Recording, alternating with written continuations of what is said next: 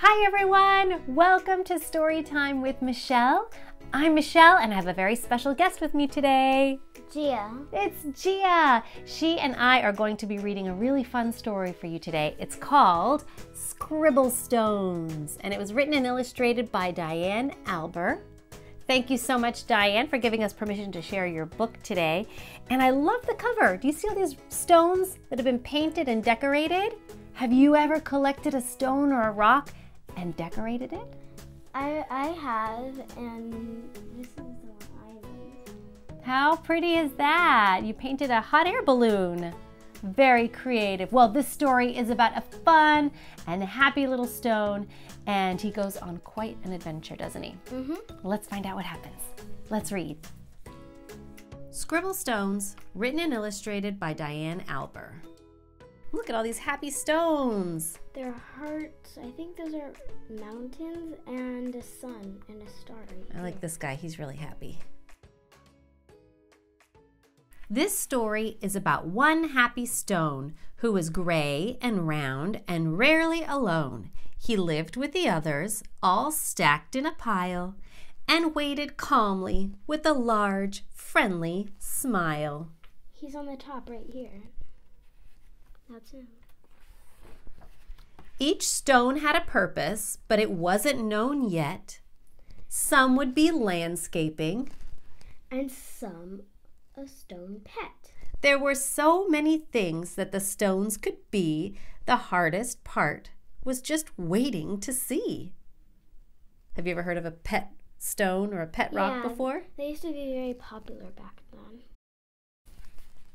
Stone knew that his purpose would brighten someone's day. He just wasn't sure how or in what way. He imagined the things that he might soon become as he watched all the stones get picked one by one. But his happy face slowly turned to a frown as he watched the tall pile start to dwindle down. And although he was worried, he tried not to care until it was clear he was the last one there. He looks very sad being alone. Then it finally happened. Stone was quickly picked up. He was placed on a desk next to a very large cup. He looks very happy here. As Stone looked around, he thought, "This is so great!" But he soon discovered he was a dull paper weight. I'm supposed to bring happiness, not hold paper still. There must be a mistake. This just can't be my skill.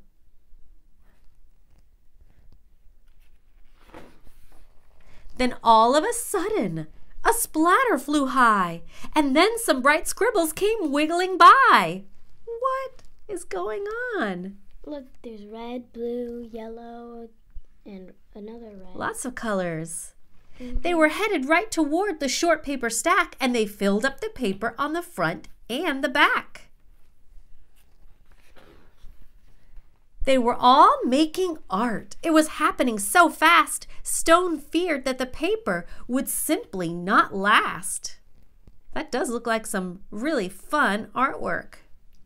It's really fun where you just scribble and just paint, splat, whatever you want when you're painting or drawing.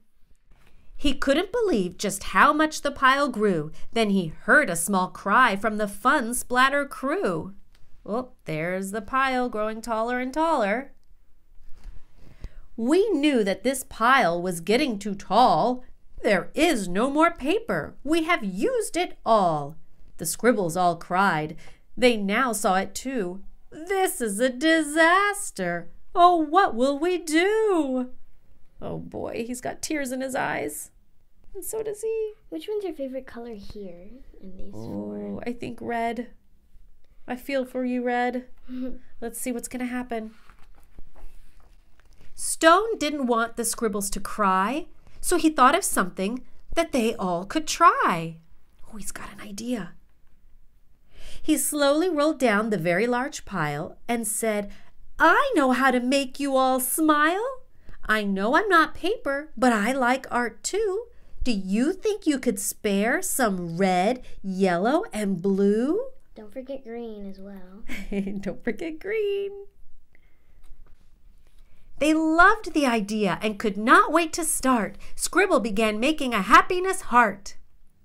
Splatter then painted some pale baby blue. Another Scribble added a sunny gold hue. Look, they've all added their colors to the stone. This is all a poem because start and heart and blue and hue all rhyme. They rhyme, you're right, Gia. Have you noticed all the rhyming words? Yeah. It didn't take long before more stones showed up, and soon the line grew behind the large red cup. Everybody's lining up to get painted.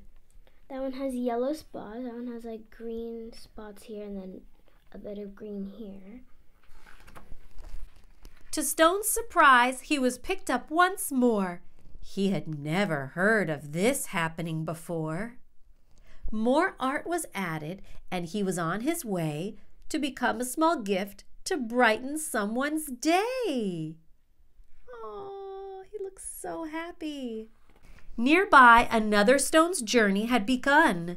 He was spreading such happiness and having great fun. Every time he traveled, someone added their part. Sometimes just a scribble, sometimes fancy art. I like that. Ooh, what's this? Looks like a bunch of stones traveling the world. That's right, a map of the earth. With each new layer, there was a story to share, and soon Scribble Stones were seen everywhere. They traveled the planet. It was quite an event, bringing happiness and fun wherever they went.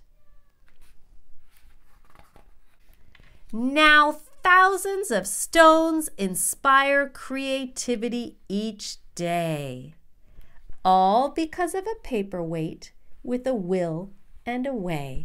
Now look at this pile of happy, colorful stones. Look, this one has it looks like a daisy. So many different colors and shades. But of course, the happiest of them all, right here. Stone. Scribble Stone Art Project. Scribble Stones are intended to inspire creativity and spread happiness through collaborative art. Collaborative means working together. How it works. Find a stone and add some art. A scribble, a splatter, or a happiness heart. Then give it away and let someone know that this scribble stone makes happiness grow. It's so very simple and easy to do. Just add some more art and give it away too. That is a lovely idea. The end. Wow, that was a great story. Did you like it?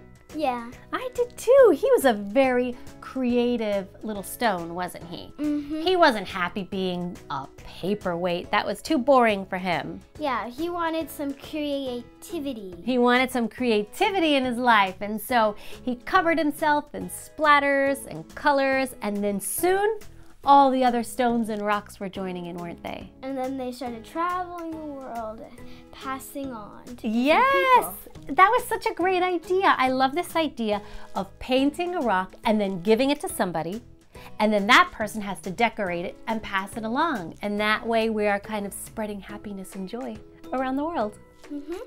Well, guys, if you would like to know more about Diane Alber's books or maybe a link to buy this book, check the description below. And I would love to know if you have decorated any stones. You can join me at my book club on Facebook. It's called Time With Michele Book Club. And maybe if you've painted a rock like Gia's, you can take a picture of it and share it with me. I'd love to see them. So head on over to Facebook and join the book club, share your thoughts, and be sure to give a thumbs up and like the video and subscribe to the channel if you haven't already. Until next time, happy reading!